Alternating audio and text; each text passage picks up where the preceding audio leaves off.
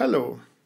In this video, I will flesh out what I think is the most significant feature of the British Constitution, and that is not that it is unwritten or uncodified, but that it is unstructured. What I mean by structure is a worked out framework of law that establishes how our institutions relate to one another and what role they have within the overall functioning of the state. Now, our Constitution does have well worked out theories of the powers of different institutions. We know fairly well what are the powers of the House of Lords, both as a matter of law and convention, and considering legislation sent to it by the House of Commons. But our Constitution doesn't give a coherent, agreed upon account of the purposes of different institutions.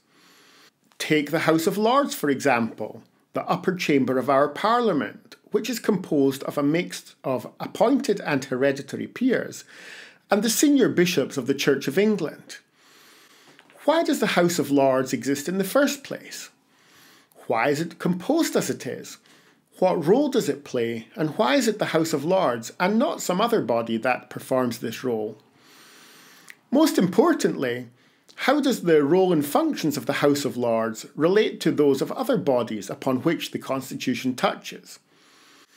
To the extent that any account of these institutional roles and the relationship between the House of Lords and other bodies can be found within our constitutional law, it is likely to be partial at best and most likely deeply contested. The same goes for other organs in our Constitution. To the extent that any account of these institutional roles and the relationship between different bodies can be found within our Constitution, it is likely to be partial at best and most likely deeply contested. The same goes, of course, for other organs of government apart from the House of Lords. In other words, our Constitution establishes different loci of power, different centres of power, like the Houses of Parliament, the executive and the courts. But it does not order or systematise the relationship between these different loci. And each of these loci of power is almost completely free to develop its own justificatory narratives accounting for the existence of its power and the proper limits on that power, without reference to the accounts of the other power centres. Professor David Feldman of Cambridge University, clearly more of an optimist than me, defines the Constitution in terms of the processes through which such different accounts are worked out. The Constitution, he says, can best be seen as the machinery through which we give authority to, choose between and accommodate conflicts between different visions, rather than a set of settled rules.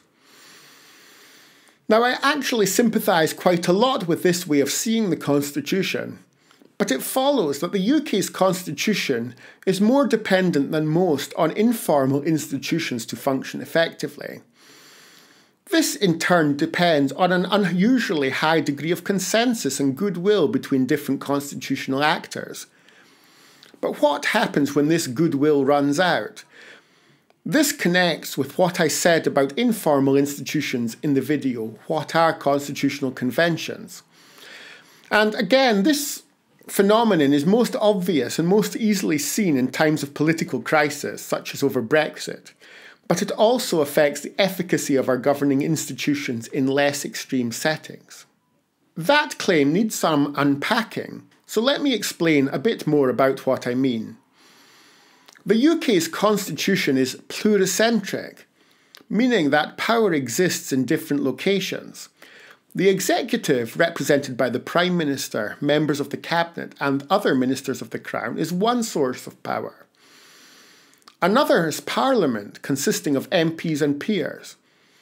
And of course, there is some overlap between members of the Executive and Parliament. And the courts also have significant powers and can potentially overturn decisions of the Executive. Unlike in other countries, our courts have no powers to overturn legislation, although they can declare an Act of Parliament to be incompatible with the Human Rights Act. A good example of the unstructured Constitution in action is the prorogation case of last summer. You may remember that the Prime Minister advised Her Majesty to prorogue Parliament, that is, to suspend Parliament between sessions. In itself, this is all completely normal constitutional practice. But what was unusual was the length of the time of the prorogation, nearly 5 weeks, and the timing occurring as it did during a crucial period in Brexit negotiations. And several people, including Joanna Cherry MP, a Scottish National Party MP, went to court to try to get judgment that the prorogation was unlawful. And ultimately, she was successful.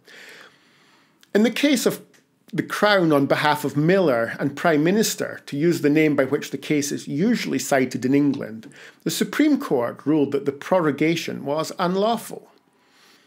What is interesting about the whole episode to me is that it reveals clearly the different justificatory narratives at play.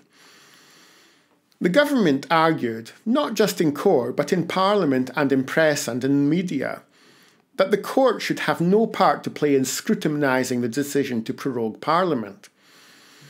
This power, they argued, was part of the prerogative power of Her Majesty, exercised by convention on the advice of the Prime Minister. Neither Parliament nor the courts had any legitimate role to play in controlling what the Prime Minister might or might not advise Her Majesty. Within Parliament, quite a different justificatory narrative emerged. This is not a normal prorogation, stated then Speaker of the House John Bercow. He argued, it represents, not just in the minds of many colleagues, but huge numbers of people outside the House, an act of executive fiat. What he was getting at was that such an unusually long prorogation would interfere with what Parliament saw as its proper role in scrutinising the executive. Within the justificatory narrative of Parliament, the House of Commons is the link with the people, and if it is prevented from scrutinising the actions of government, then the actions and decisions of government lack legitimacy. They become, as Speaker Bercow put it, executive fiat, rather than democratically accountable government. Ultimately, the matter ended up in the Supreme Court, the UK's highest court, and the court held that the Prime Minister was under a legal duty in advising Her Majesty to have regard to all relevant interests, including the interests of Parliament, and the courts have a duty to give effect to the law, even in cases such as this one where the issue was a matter of intense political controversy. It was therefore quite proper for the court to rule on the legal reach of the power of prorogation, and whether its exercise oversteps the boundaries established by constitutional principles, such as parliamentary sovereignty and responsible government. Later on in the module, we will look at the decision in more detail and the reason for the Supreme Court's decision that the prorogation was unlawful. But for now, the important thing to note is that the Supreme Court situated its decision within its own justificatory narrative, that the question of the constitutional propriety of the prorogation was at least partly a matter of law, and as such was within the capacity and within the proper role of the courts to control. Now you may think that the Supreme Court had the last word on the matter, and in a sense that is true. After the Supreme Court ruled that the prorogation was unlawful, Parliament returned, as if the prorogation had never happened. And legally speaking, it really had never happened. The articles of prorogation delivered by the Queen's Commissioners were null and void, as if they had handed Parliament a blank piece of paper, in the words of Lady Hale. That the Supreme Court had the last word, at least for the time being in this case, is in a sense only due to the sequencing of moves in the constitutional game. Neither the decision of the Supreme Court nor the scholarly or political discussion that followed it did anything to reconcile these very different justificatory narratives. And while I would personally argue that there is much to applaud in the decision of the Supreme Court, it did nothing to settle the question of what is the proper role of the House of Commons, the Prime Minister and the courts. Why, other than as an accident of history, is the decision to prorogue Parliament vested, realistically speaking, in the Prime Minister, rather than in Parliament itself? I will say just one more thing about the prorogation case, and that is about the divergence of academic views, not just at the margin, but in relation to what you might think should be basic fundamental points. Writing in the Daily Mail the day after the decision, Professor Richard Eakins of Oxford University wrote, "The government has always had the power to prorogue Parliament, and it has never been for the courts to control how this power is exercised."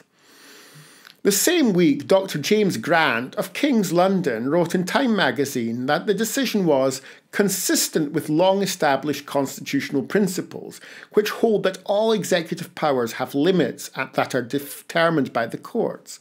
It was an ordinary case of judicial review of executive power, albeit in extraordinary circumstances. Now, you might think that one of these distinguished writers has made a pretty basic mistake. They can't possibly both be right, and this is not just on the weight to be given to different principles or other differences of emphasis. Either the Constitution gives the courts the power to determine whether the prorogation was lawful, or it doesn't. It is almost like they are examining different constitutions, and in a sense that's exactly what they are doing, because in our unstructured Constitution, different loci of power come up not only with different justifications, but different recensions, different authoritative understandings of the Constitution. And that shall be the topic of the live lecture on Friday. In the meantime, take care.